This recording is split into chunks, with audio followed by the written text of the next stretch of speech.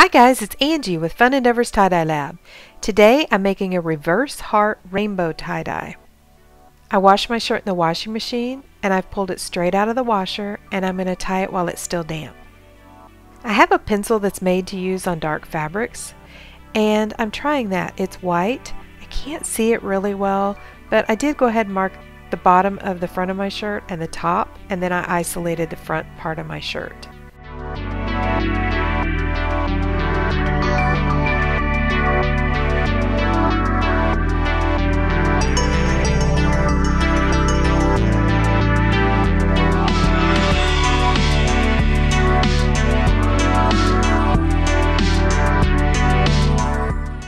I have a stencil for my heart that I've cut out of a piece of plastic cutting board, and I'm just taking this pencil and trying to draw around the stencil. It's kind of making a mark on the shirt, enough that I can see it to fan fold with it. You can also use a colored pencil, like a white colored pencil if you have one of those. Just don't draw too heavily on the shirt. I'm going to fan fold my line. Like I said, I can sort of see it because I'm up close to it at the time. I know you can't see it on the video though. I'm very sorry.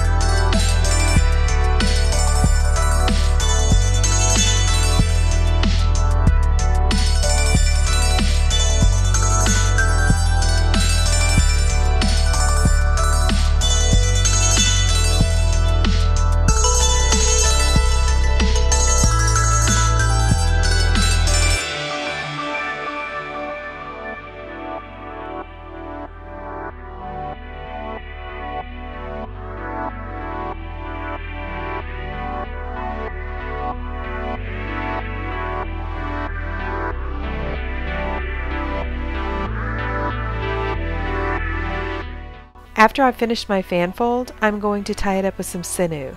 Then I'm going to put about 2 or 3 extra rows of sinew outside of my heart, just to add a little bit of extra design to my heart. For the rest of my shirt, I'm just going to pick it up and I'm going to put some rubber bands around it to just kind of hold it in place.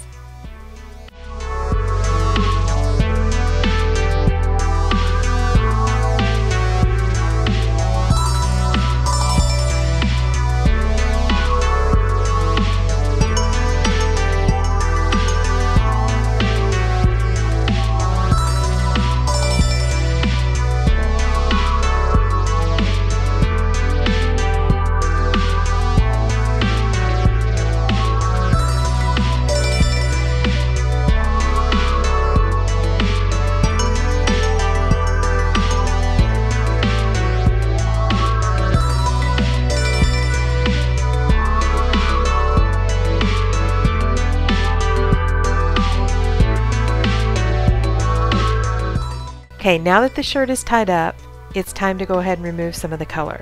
So I'm going to use a Rit dye remover, and I'm kind of using a combination of a couple of the different instructions that they have on their box. I've taken a bucket and I put some really hot tap water in there, and then I boiled some water on the stove, and I'm pouring that down inside. So my water is really hot at this point. I've added 2 boxes of the Rit Color Remover and stirred it up. And I'm adding my shirts. I'm going to add 4 shirts to this bucket all at once. I have a pair of tongs that I got at the dollar store that I use only for tie-dye, and I'm using those to stir this bucket with. The box says that you can leave your shirts in the hot water for up to 20 minutes, so that's what I did. I took them out after 20 minutes, rinsed them in the sink in warm water, unwrapped all of the shirts that I had tied, threw them in a washing machine, washed them with a little bit of Dharma textile detergent, and took them out. Then I'm going to soak them in soda ash like you normally do before you tie-dye, and tie them up again to dye.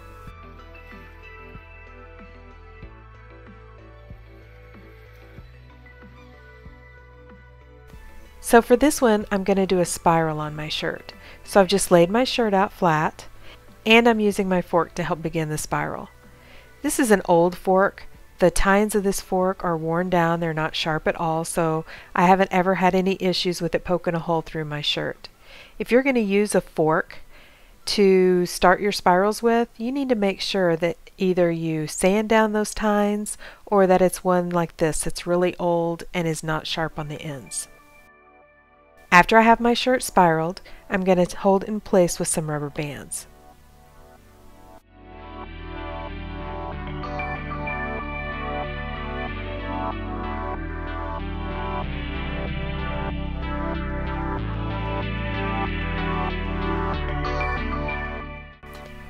So for this shirt, I'm going to do a rainbow dye.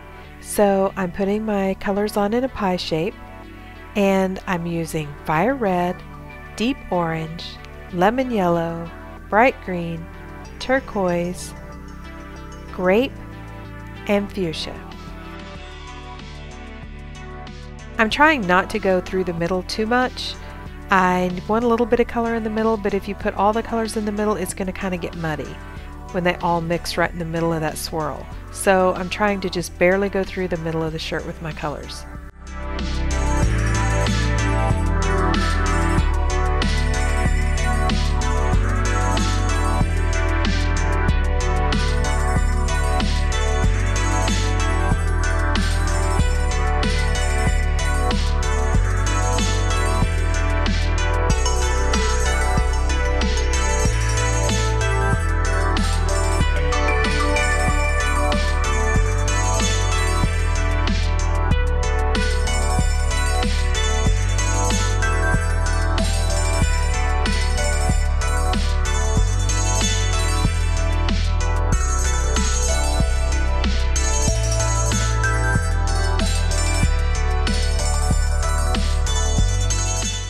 Once I have the front of the shirt saturated really well, I'm going to turn the shirt over and put the same pattern on the back side of the shirt.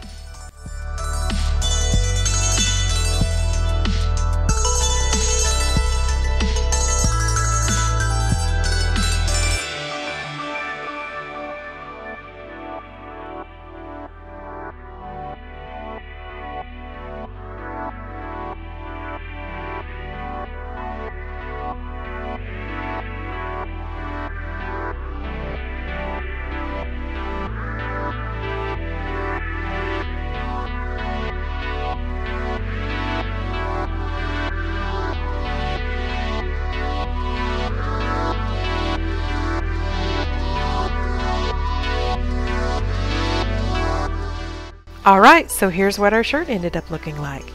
Hey, if you guys are enjoying watching these videos, I sure would appreciate it if you'd hit the big red subscribe button and subscribe to my YouTube channel. Thanks for watching!